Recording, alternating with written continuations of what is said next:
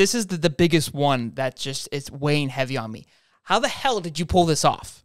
Like, how did this come to be to where you created this relationship where they're like, yeah, this is a good idea? Like, did you sell them? Did they sell you? Like, talk to me. Dude, honestly, shout out to just like the new staff being incredible. I mean, I've been doing this for years, like literally over 10 years now. Wow. And like I've always complained about it. Like, I'm gonna sit here and burn a bridge as I'm talking, but I'm always like, I can't even get the Florida Gators to like a single one of my posts. I've been doing this for 10 years. They've never even liked a single one of my posts. Like, I know they see me, like they just don't want to acknowledge me, whatever.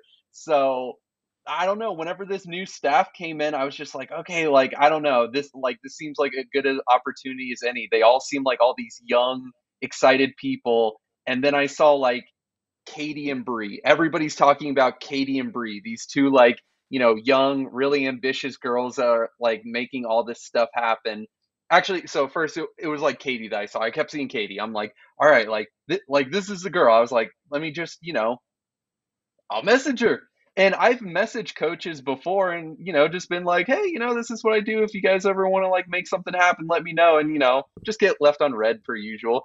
But I pitched it to Katie. I was like, hey, like, I have all this stuff, like, no, not knocking on Jordan or anything, but like, whenever recruits come, like, there's all, the photos and jerseys are great, but beyond that, there isn't really a lot of like other apparel. I was like, I have all this cool vintage stuff. Like, these kids literally come to me, always wanting it. This is what's in right now. I was like, I think it would be really cool for photo shoots.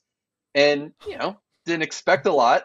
She messages back, immediately with like multiple pictures of Michael Jordan from the 90s and is like, yeah, like that would be awesome. Like, could we make something like this happen? Like, all these windbreaker suits. I was like, yeah, absolutely. And she's like, yeah, like, we have like 20, 30 guys coming. Like, do you have enough jackets for that? Like hats? I was like, yeah, absolutely. And she's like, yeah, cool. Like, can we get on a phone call? And I was like, okay, cool. So like, I mean, like there was no like, oh, let me get with my boss, oh, I don't know, like, let me think about it. She just like got it immediately, saw the vision and just like ran with it. And it was awesome. And we just kind of made it happen from there. I have goosebumps. Like that. That is amazing. Dude, just that concept is amazing.